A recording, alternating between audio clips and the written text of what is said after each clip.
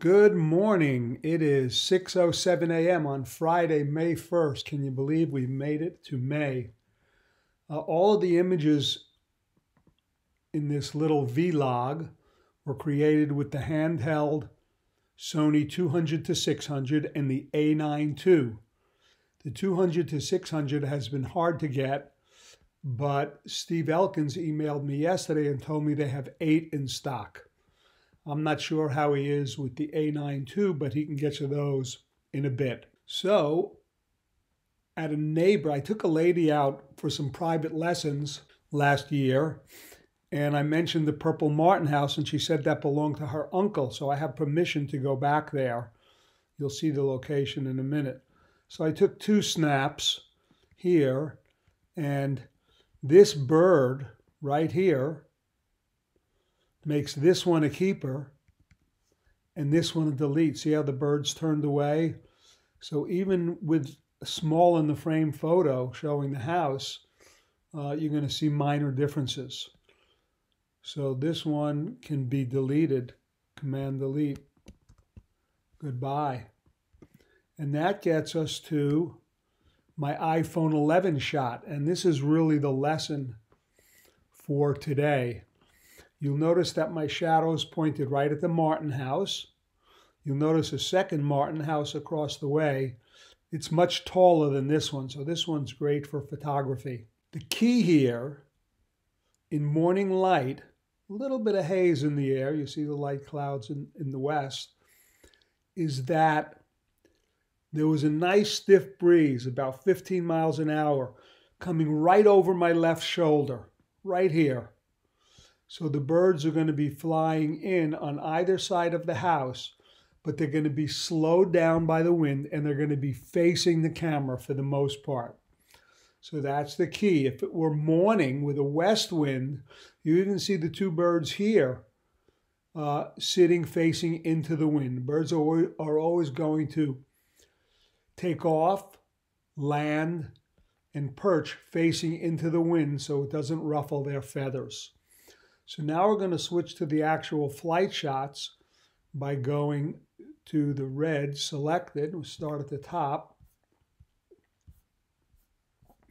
And with that nice wind right behind me, it was really, really good. I got more keepers here, 28 flight keepers, than I ever had in a single session. This one's pretty sharp, certainly sharp enough. And you'll notice the exposures. Every image here is a 2500th of a second, 6.3 at ISO 1250. I'm going to run through them. Yeah, it never changed once. Oh, there I was at. Dropped the ISO. Raised it to 1600th for a second. So you might go, well, Artie, this is not possible. Here you have an all-black bird, and here you did... I think it's a ringed turtle dove, and that's much lighter tonality.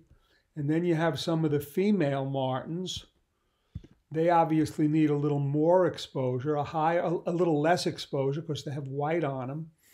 But the fact is, with the martins, the males and females coming so quickly, you really have to do a one-size-fits-all.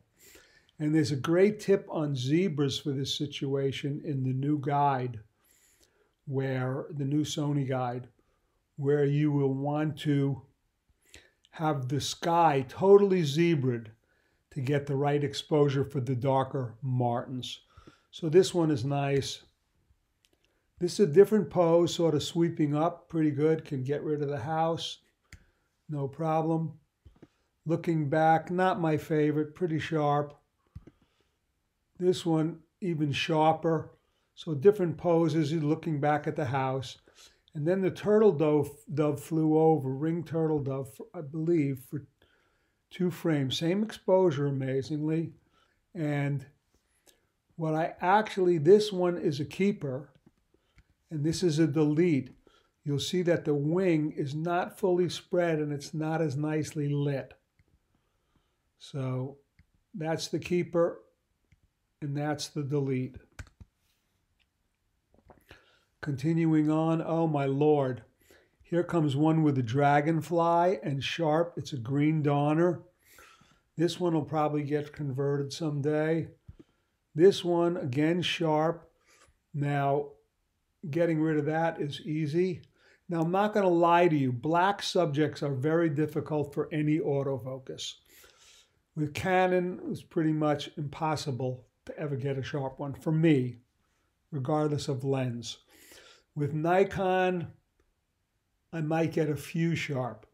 With Sony, with these difficult black subjects, I had about 50% sharp. I had some where I thought I was right on the bird. Now, what you're not seeing here are the 350 images that I deleted, either because of unsharpness or more likely because of either poor wing positions or simply operator error, where I just botched the framing.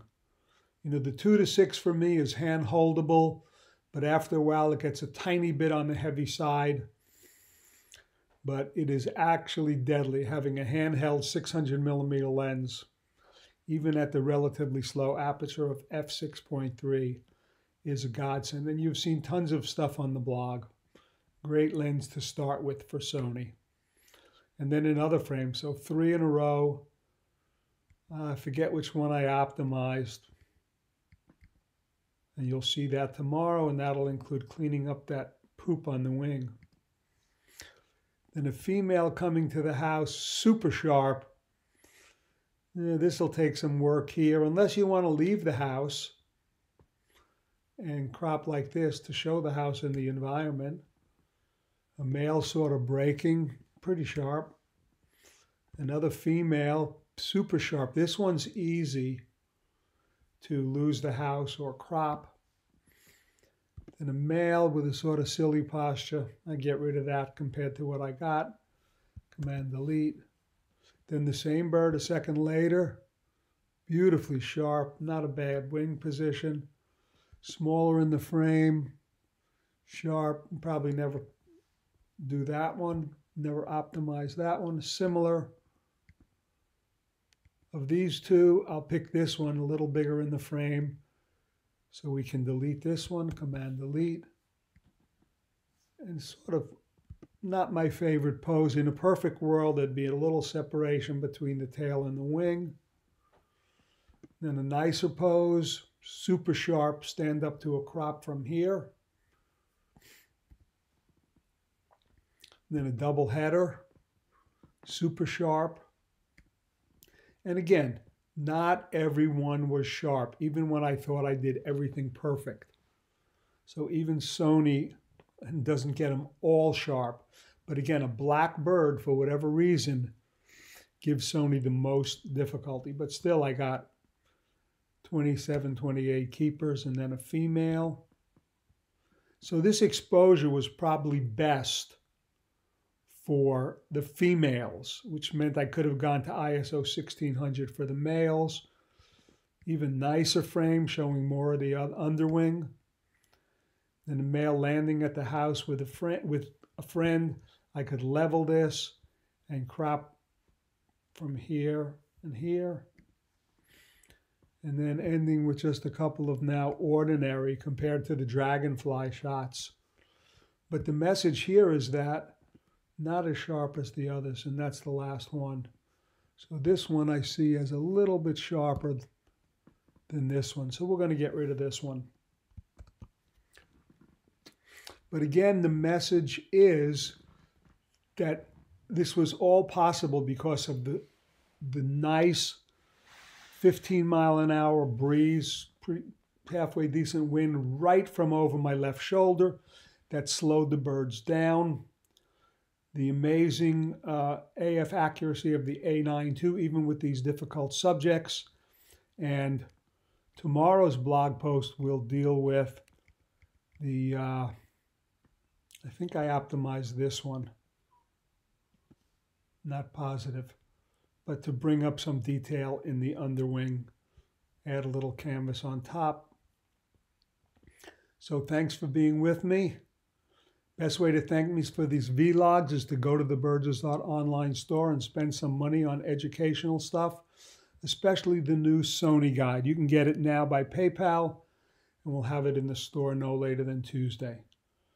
God bless, be safe, and we'll see you out there. Cheers.